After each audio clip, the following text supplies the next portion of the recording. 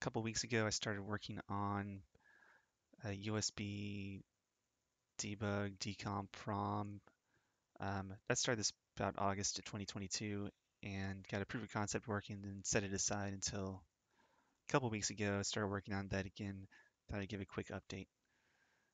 This is using the UNFLoader USB library on the ROM side of things, and the implementation for the PC side of things is also based on UNFLoader. It's C++ is the library, but I'm using C Sharp, so bit of a port from the original implementation.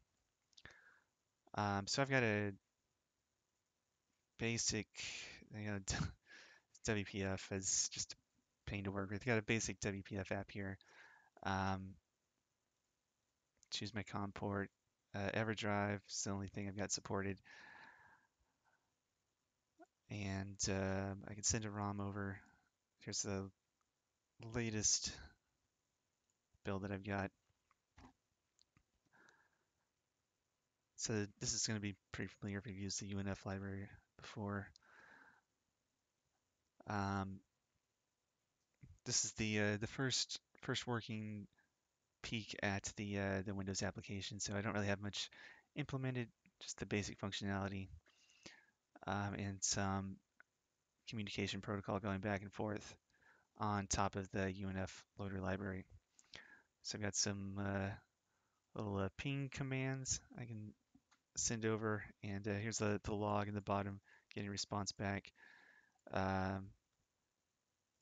in OS time. So just some really simple commands. And then the first command that I implemented that's actually interesting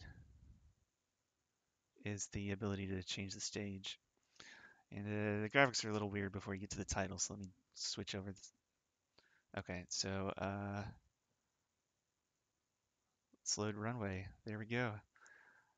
So I've got it echoing back on the ROM side of things whenever I change the stage. There's the 35, that's the internal ID for runway.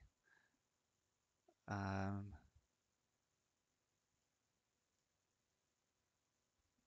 Facility.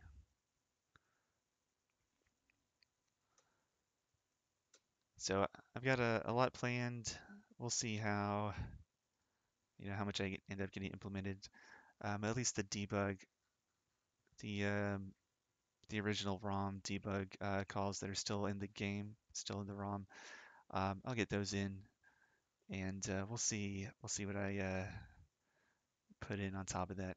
But that's where we are so far.